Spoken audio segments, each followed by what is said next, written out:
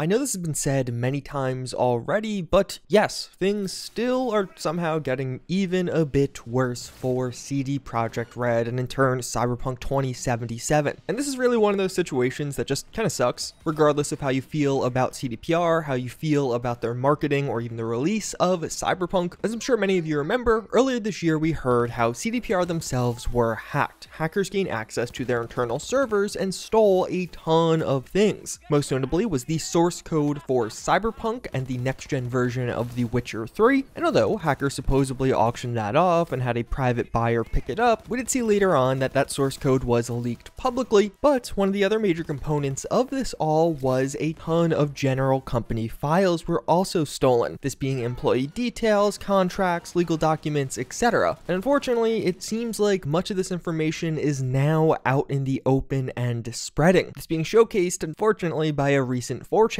post that has now been deleted, as well as the archive of that post has been deleted. But from that post, what we could see is around 200 gigabytes of files leaked covering various categories. Things like passport information for employees, and apparently even the CEO's passport leaked, ID numbers for employees, tax documents for employees, and of course corresponding information around taxes and some of the information you need to file taxes, which is pretty important, contracts, as well as a ton of other legal info. Again, there's literally 200 gigabytes of files here. And although I don't want to show it off in this video because there are names contained within this, there are dumps of the raw file names that are contained within this, and you could just see they go on for ages. There is a ton of information here. And as if this wasn't bad enough, it was just the employees at CDPR. Unfortunately, of course, since this was their internal server, the files here actually date back nearly 15 years. So it's not only affecting current employees, but past employees also. And even things like temporary employees, people who just worked on the game or one of the games for a limited time, now have some of their information out there. Obviously, permanent employees have a bit more that has been leaked, but all around, this is just a horrible situation. Now, of course, the threat of this was looming since early 2021 when that original hack occurred, and it was made clear that personal employee information was taken. But I feel like now, when you can actually just see the sheer quantity of data out there and how many years of employee employment records have been leaked, it hits a little bit differently. You really see the severity of this. And I imagine many of the employees actually impacted by this leak are also feeling it as a bit more real right now. Unfortunately, it doesn't really seem like there's much that can be done. Now that it's openly online, it's going to be out there. And there hasn't been any news or updates around CDPR or their collaboration with the police in trying to find out who the hackers were. Although naturally, if the investigation's ongoing, I don't think we'd be getting day-by-day updates or anything. But again, this is just one of those leaks that sucks. There's really no redeeming quality here. It sucks for the employees who, of course, already probably had a pretty tough time with the backlash around Cyberpunk. And now just add this as the icing on the cake, it's an all-around really crappy situation. But in the days following this news going live, we have seen the stock price drop a bit. It's not really clear if this is connected or just the stock price dropping in general. Although completely unrelated to this, we actually have heard from several members of CDPR about some details about what's going on right now at the company, as well as an idea of what's coming next. And this is definitely more on the positive side. A few months ago now, we saw that the Quest director left CD Projekt Red after 12 years with the company. But we did just learn that a new Quest director was promoted, that with Hal Sasko. You've probably seen him a ton. He was in a lot of the marketing, as well as just those videos or streams CDPR was doing, both before release and now after release. And he will now, of course, be the new Quest director, and it seems like this is just great news overall. He's had a very public presence, and he just recently made a post on Twitter that I think a lot of people will be happy to see, where they're working internally right now on a retrospective for the quests of Cyberpunk, gaining feedback from the community, and literally in that Twitter post asking people to tell them what worked and what didn't with the existing Cyberpunk quests, to reflect, analyze what they did right or wrong, and hopefully improve on things going forward. And that's one of those things you just really like to see from companies, especially a company the size of CD Projekt Red. And considering this post was made just 2 days before the Quest director news went public, this is somebody who's going to have a real influence now on the direction of this game, or really the direction of subsequent updates and expansions for this game. And for me, at least, seeing them taking this retrospective approach right off the bat is a good thing. Although separate from that, we did hear from the CD Projekt Red CEO also, this from a Bloomberg interview, where he does mention he feels like the company overall have learned from the fiasco around Cyberpunk, saying the retrospection of the project that didn't go exactly as planned has triggered a strong motivation motivation for change. I deeply believe that the game's perception may significantly improve in the future. And he goes on to say how he doesn't expect a wow effect, but rather a gradual rebuilding of sales. And then he separately just mentions how they plan to increase hiring going forward back to pre-pandemic levels, which equates to around a 20% increase in the company's size per year. I know though, this is just a few quotes from the CEO. It's another one that I think actually sounds pretty good. Overall, that's straying away from a singular wow effect or a big moment, and rather just kind of improving the game over time. With some of these games that have relatively controversial launches, that seems to be what works, a gradual improvement. And over time, we have been seeing that somewhat with Cyberpunk, although there still is a bit more desired. There's still some lingering bugs and stuff that I just feel like should have been fixed already, and I think a lot of people share that. So it'll be interesting to see how the game continues to evolve and improve, or whatever happens next. It's been a couple months now since patch 1.3, and patch 1.31 came a month after patch 1.3, and the player base, on PC at least, where we could actually monitor it, has been pretty stable, which is actually quite notable because Cyberpunk has not had a stable player rate and had massive declines earlier on, which is natural with a new game and especially a highly controversial game, but this is definitely a good indication of where things are headed. Obviously on PC, the modding scene is really doing well right now. We just saw Mega Mod, I just made a video on it. It's a fabulous reason to reinstall the game and give it another try. But otherwise, as far as the next gen version, it seems less and less likely it's coming this year as months go on, and even things like where the next DLCs are, or what the next update's going to include, or even just when the expansion's coming. All of that is unknown right now, and it definitely seems like CDPR is deliberately being a bit quieter, because before, talking too much got them in trouble, and I don't necessarily hate this approach.